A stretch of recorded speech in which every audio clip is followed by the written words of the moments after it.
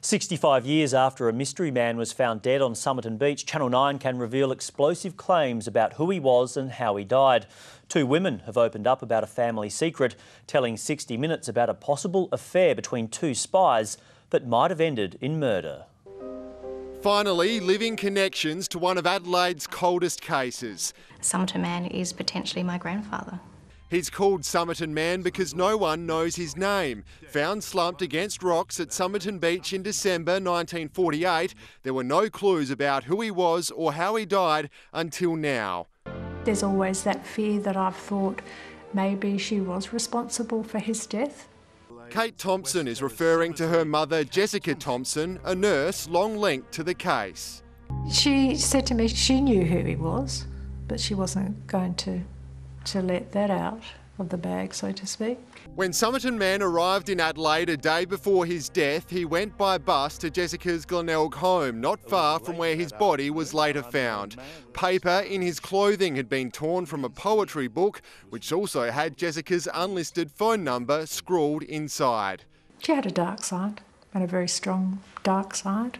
It was during the Cold War. Jessica spoke Russian, and Kate suspects her mum and Somerton Man were Soviet agents, and the poetry book contained codes. There were spies everywhere, spy on spy, everywhere. And she told me that it was a mystery that was only known to a level higher than the police force. The question now, were Jessica and Somerton Man also lovers? Rachel Egan and her mother Roma say yes. Roma believes her late husband was the love child of Jessica and Somerton Man, making Rachel the mystery man's granddaughter. I'd rather find out the truth and deal with it and move on and have closure.